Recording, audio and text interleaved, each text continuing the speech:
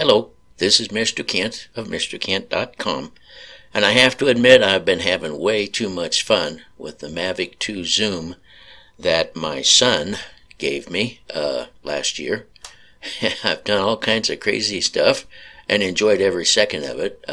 I've dropped glider airplanes from the sky. I've dropped things, candy for the kids, and many other things, but in my last video I decided I would see if I could increase the range of my drone by putting a aluminum foil reflector behind the antennas, and believe it or not, it did increase my range. I haven't figured out the percentage, but it increased it enough to please me very much. And the only thing with aluminum foil is that it's not very long lasting. Although it's inexpensive, you can just steal it from your wife's kitchen. But if she sees it laying around and she says, "What is this? Somebody had a sandwich or something," and wads it up and throws it away, then you have to steal some more and make a new one.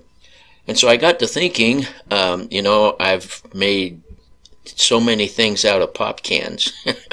The glider was made out of pop cans. I've made toys for my grandson. I made him a Jeep. Looks kind of like a Jeep. I made him a tank, which that was my first project. It doesn't look too good. And so I decided, okay, now I think what I'll do is I'll make a signal booster out of a pop can. Actually, a pop can is too small, but the Arizona T is just the right size as I was working on it. Of course, it's not free. It costs a little more than your wife's tinfoil. But I cut it apart and made what appears to be a pretty decent reflector. And I took it out this morning and I tested it to see if it would go the same distance as my tinfoil, and it did. It went the same distance as the tinfoil, and I also compared it with Amazon's Choice, and so between the aluminum can and Amazon's Choice, I ran a test, and I'm going to have to run some more tests, but I'll show you the results of that test. You can't go by the results of a single test if you're really making a study.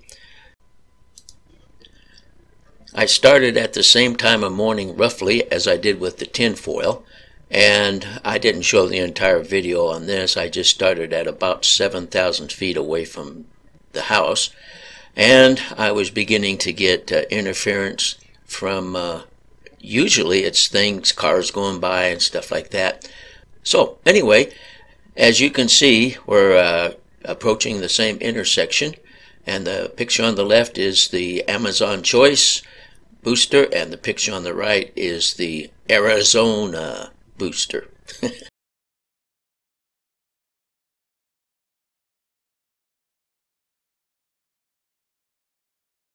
And you can see I was starting to get failures with both of them. And I will say that there's not a whole lot of difference in the distance. It looks like maybe about 100 feet. And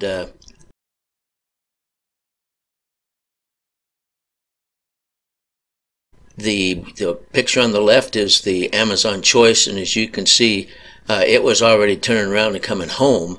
And the one on the right was when I started losing my ability to control the drone. I turned around and came back home. And the Amazon Choice looks like it made it to about 8,402 feet, as I could see the maximum. And the Arizona made it to about another 100 feet, 8,504 feet. So this wasn't a very accurate test. We'll see what we can do to run another test and face another direction. Well, I want to thank you for watching, and God bless.